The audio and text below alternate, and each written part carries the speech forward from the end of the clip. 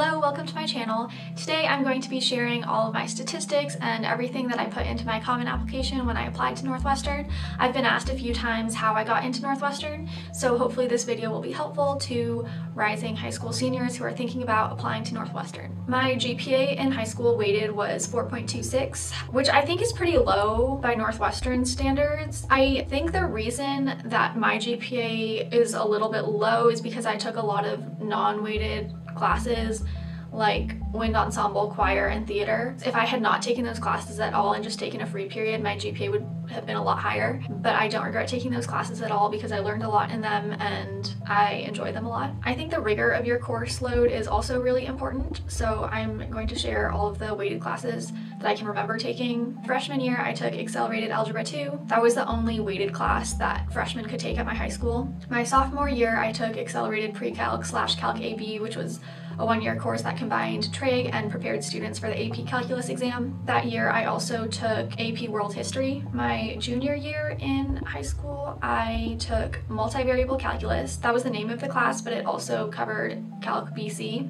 I believe I was in Excel English as well that year, and I took AP Environmental Science. My senior year, I took AP Economics, AP Psychology, AP Music Theory, and a class called Advanced Topics in Mathematics. It is a survey course that was only offered by my high school, and it was for students who had already finished the calculus sequence, and we surveyed topics including number theory, linear algebra, and other advanced math topics that you find in college. Those are all the weighted classes I can remember taking. And now onto my test scores. Since I just mentioned all the AP classes I took, I will now share the scores that I got on all the AP exams. On both calculus exams, I earned 5s, and I made a video a few weeks ago about how I passed both of those exams. So if you are considering taking that class, I suggest watching that video. I got 5s on AP Macroeconomics and Microeconomics. I also got a 5 on Psychology. Those were all the 5s that I got. Those were the only scores I submitted to Northwestern. In Music Theory, I got a 4. I got a 5 on the non-oral part and a 4 on the oral part. I got a 4 on the AP Environmental exam and a 3 on AP World History. I do not like history.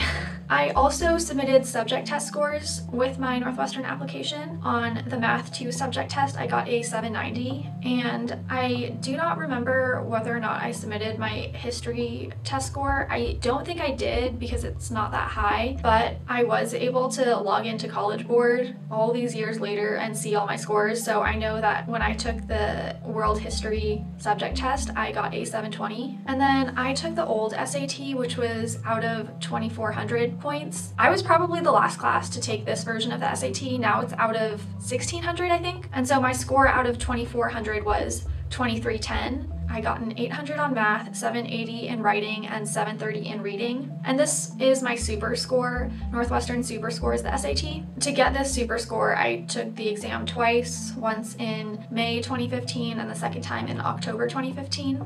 And now on to extracurriculars. So I was not able to log back into my common application. So these are all the extracurriculars that I remember doing. I feel like there were more, but this is all I have. I took weekly flute and piano lessons all throughout high school. I was in an orchestra outside of school for my sophomore year. It was pretty selective and competitive to get in. When I was part of that orchestra, we got to tour the United Kingdom, which was really exciting and fun. The following year, I decided to choose another orchestra, and so I was part of a smaller, less prestigious chamber orchestra during my 3rd year in high school. And the reason I decided to do that was because I was able to be principal flute in that ensemble, and I would not have had the opportunity to do that in the better orchestra. Both were really great experiences. When I was in the smaller orchestra, I got to be the soloist in a concerto, which was very nerve-wracking.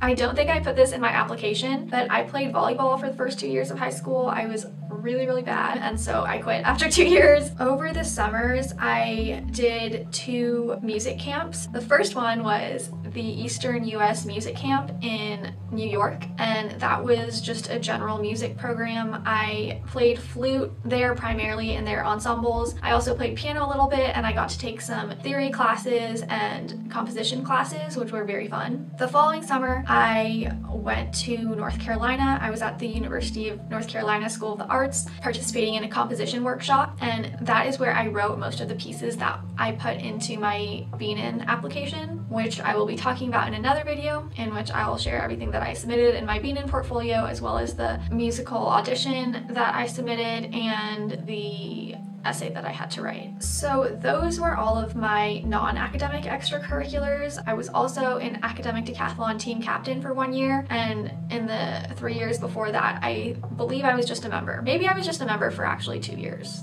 I don't remember.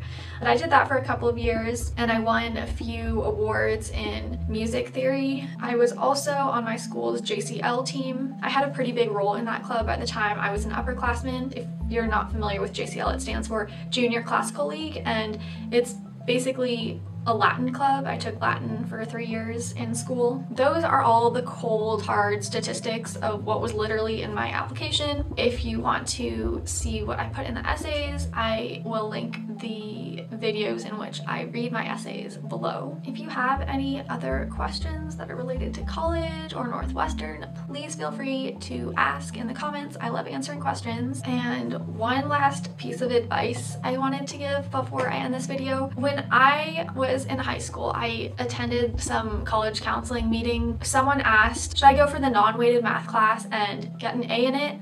Or will it look better if I go with a more rigorous accelerated math class, but am not able to get an A and maybe I get a B+? Which do colleges prefer? And I love the college counselor's answer to this. He said, that is a trick question, and the answer is, colleges are going to prefer the student who gets the A in the weighted class. I think there's definitely a lot of truth in that statement, but also don't kill yourself taking a ton of crazy hard classes. I was taking plenty of easy A's in high school as well.